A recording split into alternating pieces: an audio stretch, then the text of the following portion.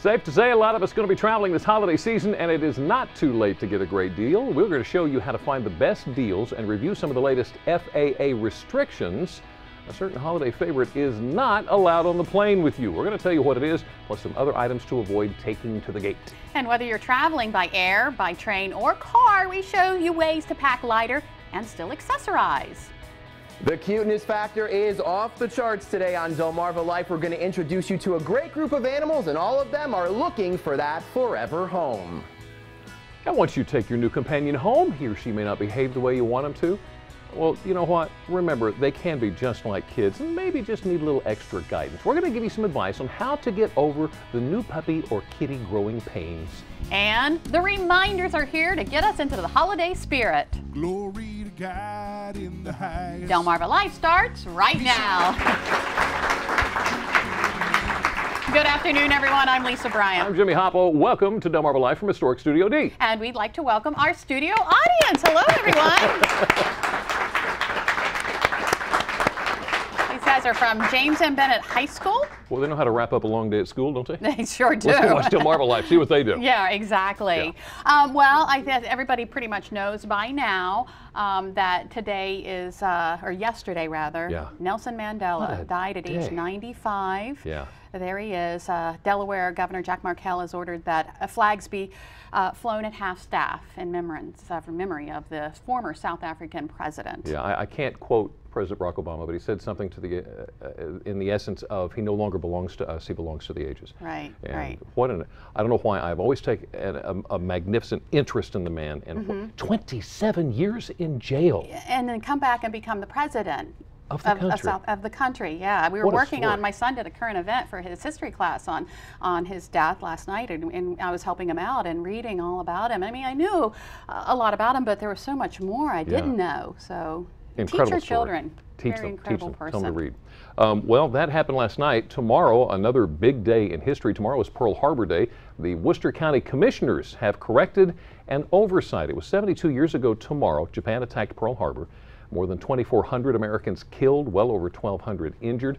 And Bosun's Mate First Class Clyde Jackson Rawson of Snow Hill gave his life defending the United States aboard the USS Arizona. There is the memorial. I got to go to that one of these days. I'd love to go to that. Pete Winbrow noticed that his name had accidentally been left off of the memorial that's on the courthouse lawn. So the county commissioners have unveiled a new plate that now includes his name. So thank you much. Good for them. And speaking of Worcester County and Ocean City, you know, they say the early bird gets the worm, but in this case, it was the Firefly, organizers of the High Tide Music Festival. It was a proposed music festival that was supposed to take place in Ocean City in the summer of 2014. They say the emergence of the Firefly Festival in Dover is part of the reasons behind canceling the High Tide Music Festival before it even happened. It was about 2 years ago, I think. We were talking about it here on the show. Tom Russell of Founders Entertainment set out a goal to bring an eclectic lineup of different kinds of music to Ocean City, different genres covering rock, indie rock, folk, so much more.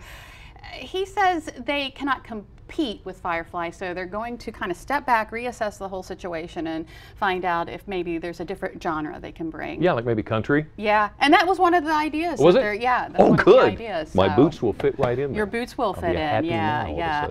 And you know, staying in Ocean City again because there's so much exciting news. The Ping Pong Summer. Remember the movie that they filmed last year in Ocean City? Well, it's headed to the Sundance Film Festival in Park City, Utah. So it's actually going to premiere there. This picture right here, Susan Sarandon and Leah Thompson, two of the movie stars. It was written and directed by a Maryland native. His name is Michael Tolley. And the film is a coming-of-age story set in the summer of 1985 about a ping-pong-obsessed teenage boy on a family vacation in Ocean City. And one of the quotes was, they are going to turn Park City into Ocean City when this premieres. How about that? In January. Wow. Good news for Ocean City. That's incredible. Holiday season, well, underway, as we all know. Christmas parades hit Princess Anne and Crisfield this weekend. Last year, Santa Claus came to town in Crisfield in a Coast Guard ship. There he is. The Crisfield Christmas Parade starts down Main Street here at about an hour and a half from now.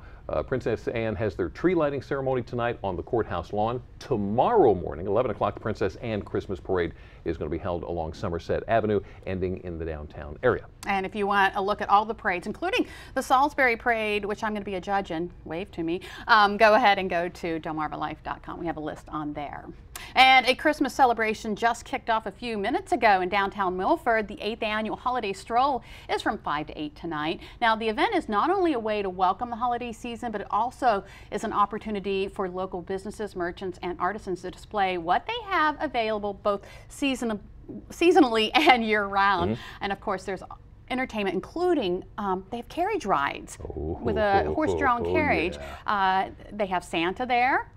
They have all kinds of artists. They have music, entertainment, you name it. If it's part of the holiday, it is there tonight in downtown Milford, so you want to check that out. Can you tell we're getting in the Christmas yes, spirit already? I'm so excited. For the first time in over 30 years, Rudolph is going to return to the Talbot Town Shopping Center in Easton, where a new generation of children are going to step into the magic red phone booth, talk to Rudolph. There on the phone, you see the orange one in his hand? Tell Rudolph what they want from Santa. This is from 1957. His rooftop perch. Here it is. How about nobody that? knows why for 2 decades it went away. But it's coming back. The welcome back ceremony here in about 45 minutes now in Easton. Everybody is welcome, so come on by and have fun. Talk to Rudolph to tell Santa. Okay.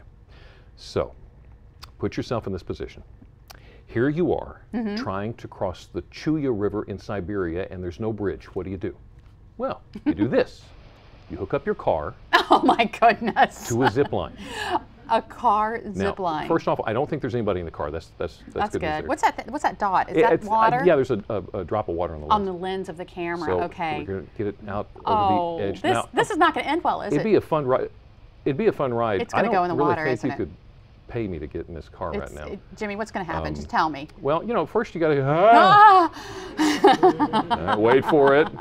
Got to steady the car. Snap. You can see this coming, can't you? Uh-huh. Wait for it. Oh, there we go. Oh, gosh. And look at this.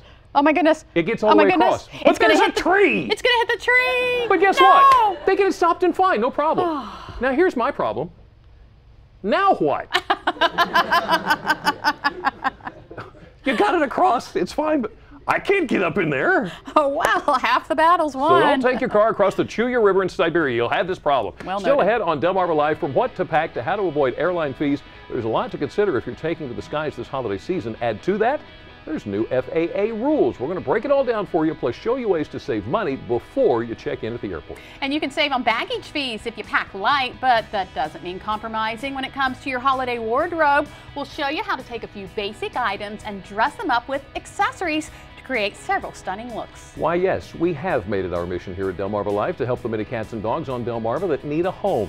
Brian's going to introduce us to a few more, and maybe you'll want to consider adding them to your Christmas list. And once you have your new baby, you'll need to train it. Dogs especially come with a lot of work. Angie from Angie's List shares a suggestion on how to train a dog out of bad behavior. DelmarvaLife, we'll be right back. DelmarvaLife is brought to you by Sussex County Federal Credit Union, guiding you to your financial future. Peninsula Regional Medical Center, honored to serve the entire Delmarva Peninsula since 1897. Your local York and LG dealers, and State Farm Insurance. Like a good neighbor, State Farm is there.